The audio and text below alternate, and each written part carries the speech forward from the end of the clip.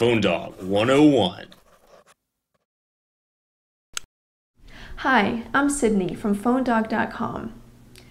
One of the most popular features of messaging phones is threaded text messaging, the ability to view your messages by conversation instead of simply having an inbox and an outbox. It allows you to see the whole conversation without having to constantly switch back and forth between your inbox and your outbox.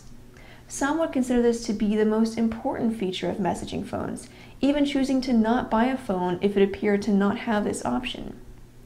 What most consumers don't realize is that most phones can be customized to display messages in this format. Here's how to do it. First, we'll take a look at a device by Samsung.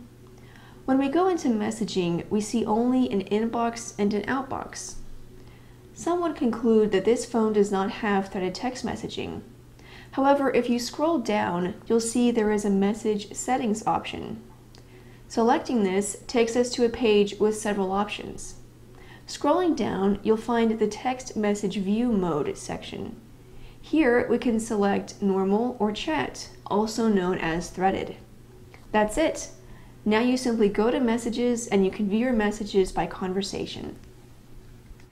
Now let's look at a phone made by LG. We'll go to messages, and again, you'll notice we have only an inbox and an outbox. However, there is a settings tab at the bottom of the screen. Selecting that takes us to the settings menu, where we can select message view. Selecting contact will display your messages in threaded form, like a conversation. Let's take a look at one more device.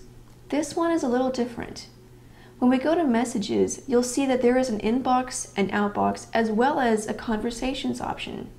This means you have the option to use threaded text messaging or not. Selecting conversation takes you to a page where your messages are arranged by contact.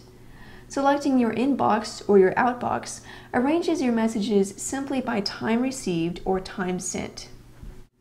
Threaded text messaging makes keeping up with multiple conversations easy and simple. No wonder it's so popular. Hopefully this tutorial has helped you to customize your device and make it work better for you.